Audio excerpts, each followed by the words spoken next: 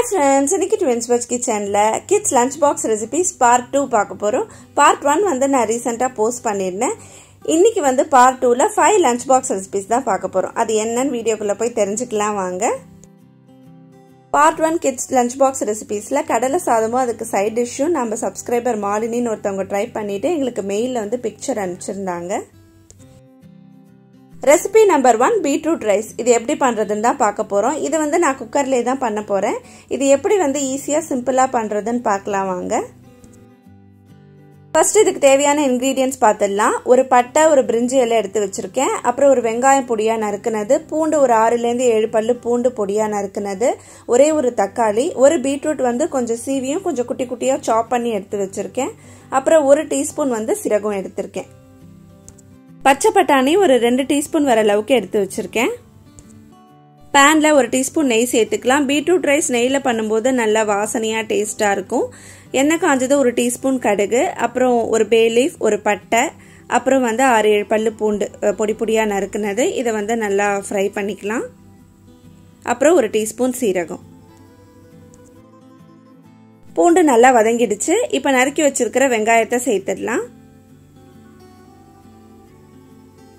இப்போ இதில் 1/4 டீஸ்பூன் மஞ்சள் தூள், அப்புறம் தேவையான அளவு உப்பு சேர்த்துட்டு அதோட நல்லா மிக்ஸ் பண்ணிக்கலாம்.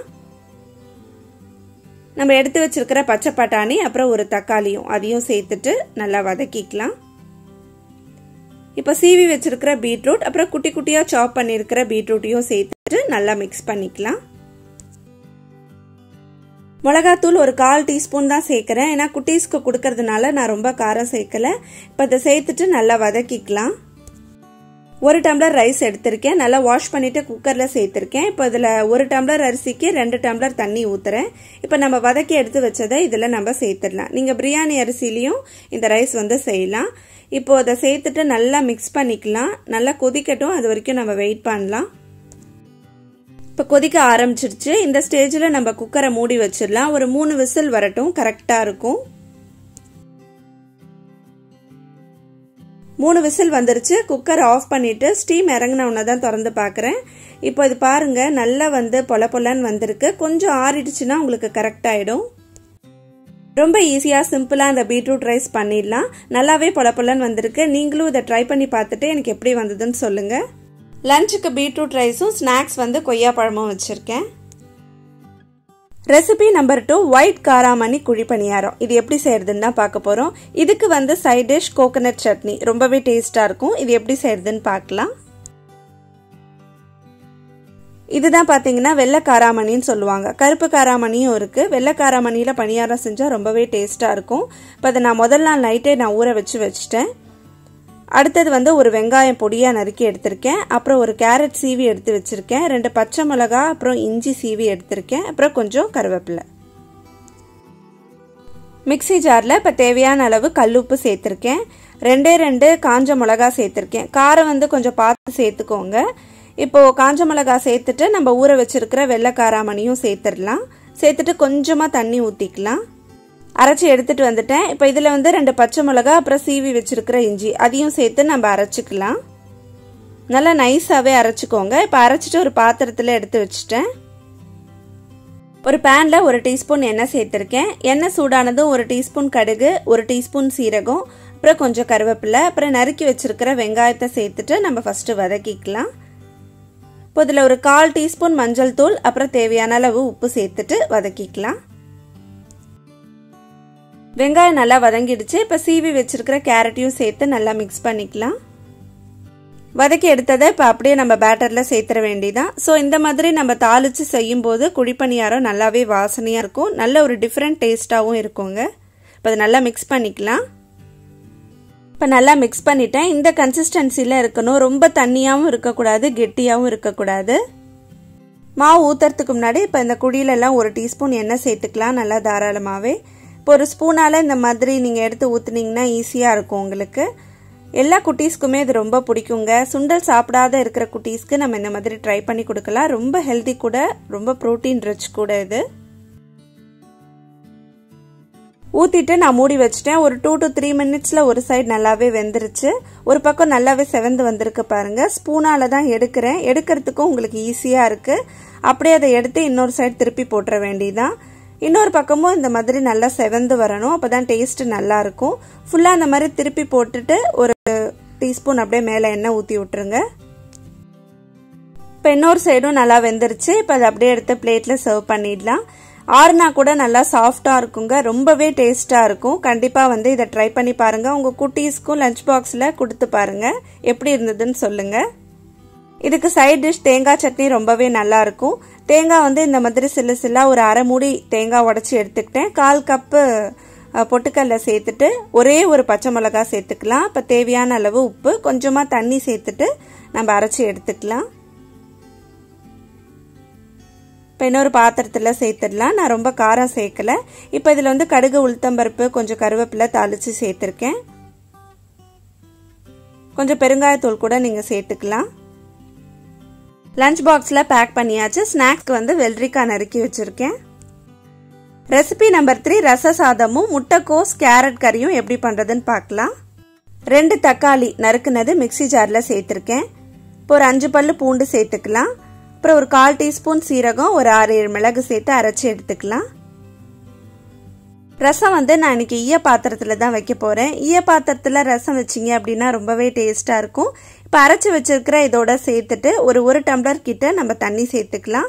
அப்புறம் ஒரு கொட்டைப்பாக்கு சைஸ் அளவுக்கு புளி கரைச்சி அதோடையே சேர்த்துக்கலாம். ஈய பாத்திரம் மட்டும் நம்ம எல்லாத்தையும் சேர்த்துட்டு தாங்க அடுப்பில் வைக்கணும். அப்படியே வச்சோம் அப்படின்னா ஈயம் உருகிடும். இப்போ அதை அடுப்பில் ஏற்றியாச்சு. ரசம் ஒரு 10 நிமிஷம் கொதிச்சிருச்சு. இதை இறக்கி வச்சுட்டு ரசப்பொடி ஃப்ரெஷ்ஷாக வறுத்து அரைச்சி போட போகிறேன். இப்போ ஒரு பேனில் 1 டீஸ்பூன் தனியா, 2 டீஸ்பூன் பருப்பு, 1/2 டீஸ்பூன் வெந்தயம், 1 டீஸ்பூன் சீரகம், 6-7 மிளகு, 1 வரமிளகா. இதை வந்து நம்ம அப்படியே எண்ணெய் இல்லாமல் ட்ரை ரோஸ்ட் பண்ணிவிட்டு கொஞ்சம் கலர் சேஞ்ச் ஆனதுக்கு அப்புறமா மிக்சி ஜாரில் போட்டு நல்லா பொடியாகவே அரைச்சி எடுத்துக்கலாம். அரைச்சி வச்சிருக்கிற பொடியில் 1 டம்ளர் தண்ணி சேர்த்துட்டு நல்லா தண்ணியை கரைச்சிக்கலாம். இது அப்படியே வந்து ரசத்தில் சேர்த்துடலாம். பொடி சேர்த்துட்டு ரொம்ப நேரம் கொதிக்க விட வேண்டாம். ஒரு கொதி வரட்டும். நல்லா நுரைச்சி பொங்கி வந்துருச்சு. இப்போ இதில் வந்து கொஞ்சம் கருவேப்பிலை, கொத்தமல்லிலாம் சேர்த்துக்கலாம். நல்லா வாசனையாக இருக்கும். இந்த மாதிரி நல்லா நுரைச்சி பொங்கி வரும்போது நம்ம ஆஃப் பண்ணிடலாம்.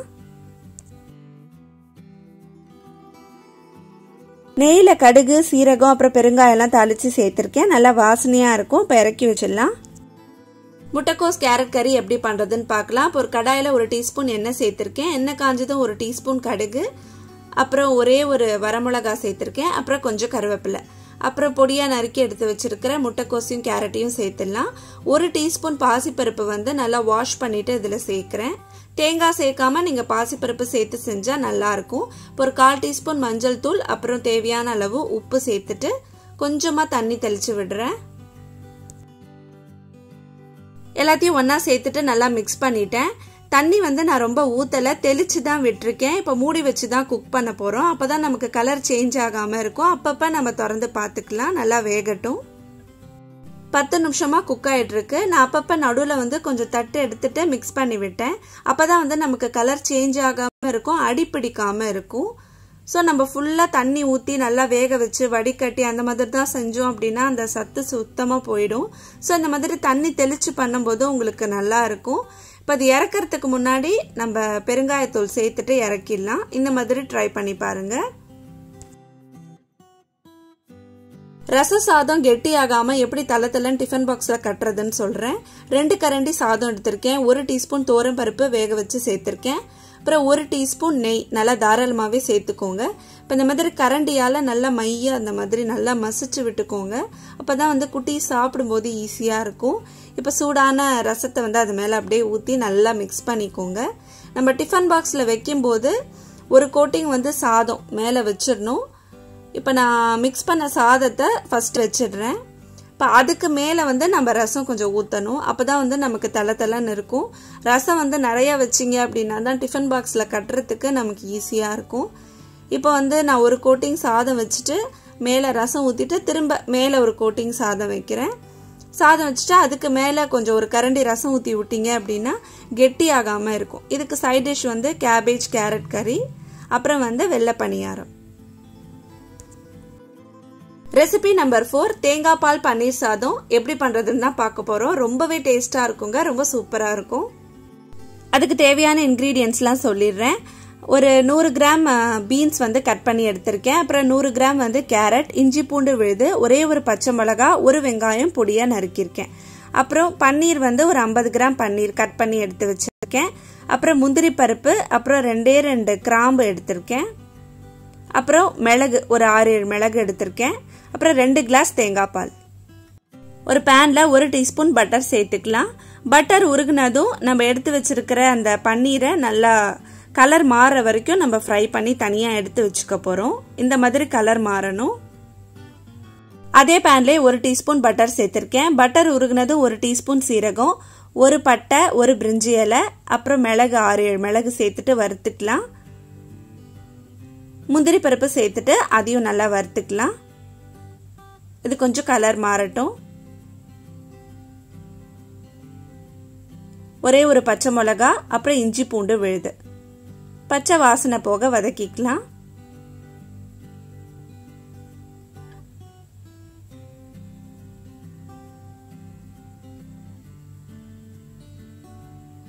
வெங்காயம் சேர்த்துட்டு அதையும் நல்லா வதக்கிக்கலாம். கேரட், பீன்ஸ் அது எல்லாத்தையுமே சேர்த்துடலாம்.